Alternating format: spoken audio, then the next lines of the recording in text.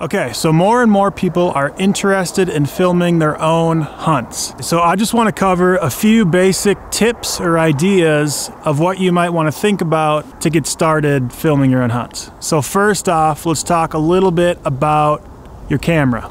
And so there's 5 main types of cameras that I would have you think about or maybe recommend. And first off, your cell phone, for a few reasons. One, your cell phone is always with you, so that means you're gonna always be able to pull it out and capture whatever's going on. And 2, these cell phones actually produce really high quality video. Also, there's a few different video apps that you can use on your phone to unlock some even better video capabilities and options for you to record with.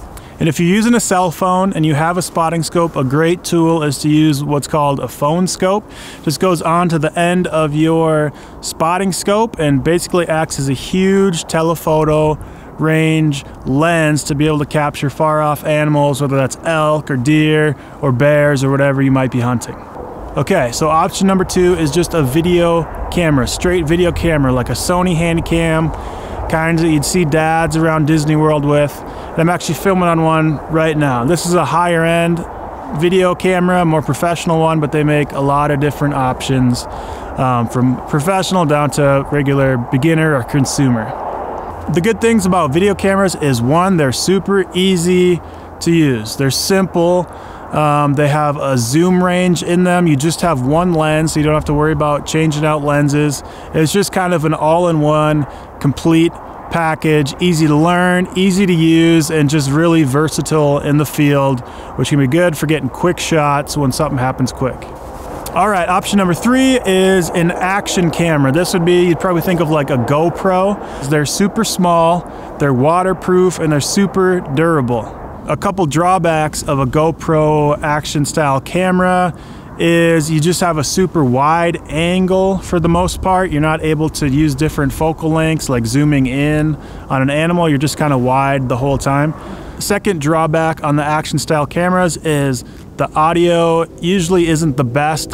I think the new one, it's gotten a lot better, but it's still not as good as like an external microphone. All right, so next option for a camera would be a point and shoot style camera. These are the ones that look like a little small compact camera, but a lot of them have a flip screen so you're able to film yourself. A couple pros is they're super small, they're super lightweight, it's gonna just fit in your pocket kind of like a smartphone. And a lot of them have really great video features as well. Also, while being able to actually film yourself and not needing somebody there to film you. And last option for a camera that I would recommend would be a DSLR or mirrorless style camera. This option is going to give you the best video quality of any of these cameras, you know, before you're jumping into like a cinema type. A lot of them have a microphone jack so you can get even better audio than you would get straight out of camera, but there are a few drawbacks. 1, it's going to have the steepest learning curve out of all these cameras that I mentioned. Another drawback of these cameras is a lot of them can be pretty spendy, especially if you're buying multiple lenses to be able to reach different focal lengths of your hunt, being able to shoot wide landscape shots of your camp or the scenery, but also being able to stretch out and reach out to, you know, an elk that's hundreds of yards away. There's a lot of great companies that are making these DSLR or mirrorless cameras. A few would be Sony, Canon, Nikon, Fujifilm, or Panasonic. And if I was just starting out, I'd maybe think about something in the Sony A6000 series or something like a Canon 80D. But probably the cheapest camera that I personally recommend to people that are just getting out in video specific is a Canon SL2.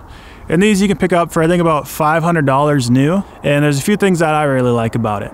It has really good autofocus, which helps you keep things in focus whether you're filming yourself or filming someone else.